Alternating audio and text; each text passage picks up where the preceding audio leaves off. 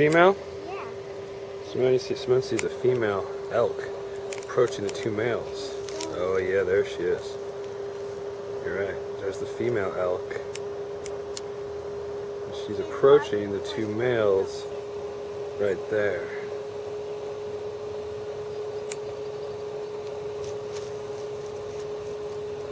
Look at those horns.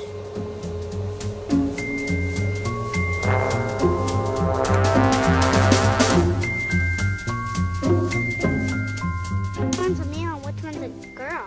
Well, the boys will have a penis on them. That's how you can tell the difference.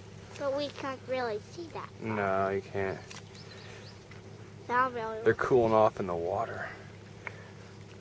I swear we're gonna go cool off.